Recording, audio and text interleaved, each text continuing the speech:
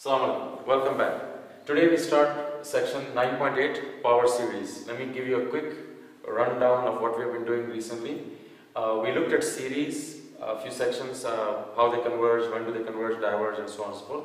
But then the last section we were looking at polynomial approximations to functions which are hard to compute, and polynomials are easy to compute. But then they were polynomials, they were not series. Just for instance, you have e to the x. Here is a first degree Maclaurin polynomial of e to the x at c equals 0, of course, Maclaurin. This is third degree approximation. This is sixth degree approximation. We also saw in the last section, the higher the degree of the polynomial, the better the approximation. But nevertheless, it remains an approximation. Even if you did 500th degree polynomial approximation of e to the x, it will still be an approximation. But we know that adding more terms is increasing the accuracy. So perhaps it leads us to think that perhaps there may be, if you keep this process going forever,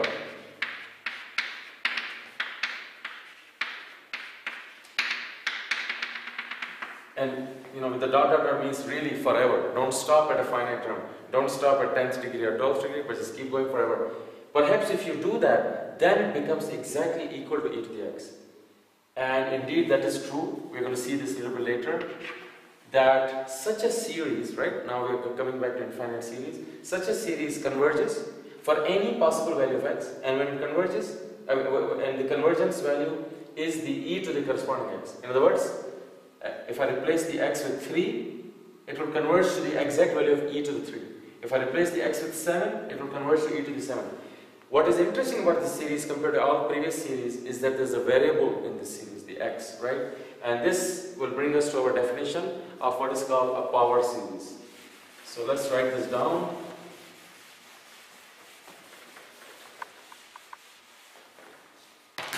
Definition of a power series. A series of the form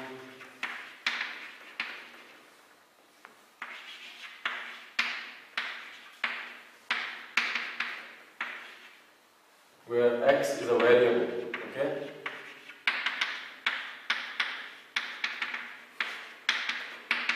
Is called a power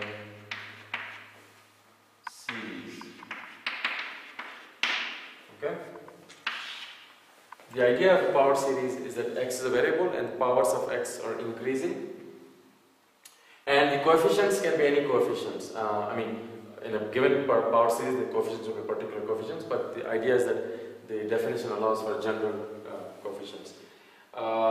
Notice also that the summation starts with n equals 0 because we want that constant term, right? So this looks like a0 plus a1x plus a2x squared plus 1, right? So we do want that constant term in general, although for some specific cases there may not be, some of the powers may not exist. But in general, we want the thing to start at n equals 0. This, like the Maclaurin series, is centered at 0. So more generally,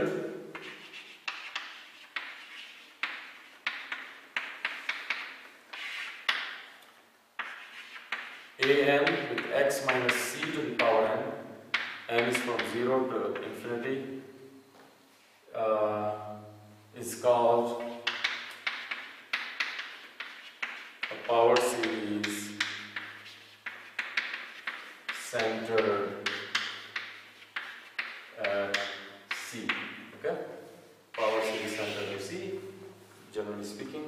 And so this, the terms will look like a0 plus a1 x minus c plus a2 x minus c squared, and so on. Okay? Alright, let's do just a few examples of this thing to understand how these look like. A few examples of power series.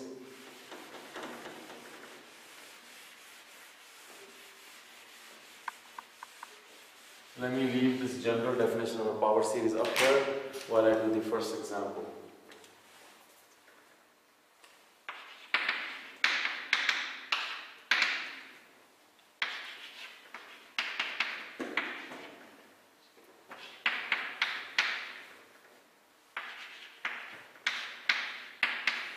Okay. So this is an example of a power series it's centered at 0, right? Just for the sake of understanding, let's write down a few terms. When n is 0, this is 1, 1 over 1. N is 1, this is a minus x over 2 plus x squared over 3 minus x cubed over 4 and so on. Okay? So here's the power series, it's centered at 0. Let's do another example where we have something centered somewhere else.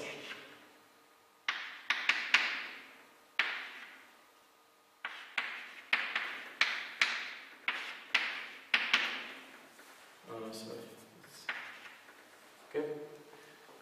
So here, if you compare the form of this thing with the general form, you see that the x minus 2 is the x minus c, so c is 2, and the a nth coefficient here is 1 over n cubed, and over here the a nth coefficient was negative 1 to the n over n plus 1. So this is centered at c equal 2, right? And you can notice that because it's n cube in the bottom, there is no n equals 0 term. So in a particular series, bunch of terms might be missing. The constant term might be missing, or some of the powers of x might be missing. Okay, I'll write down one more example just to see how this centering different places looks like. The last example for this part.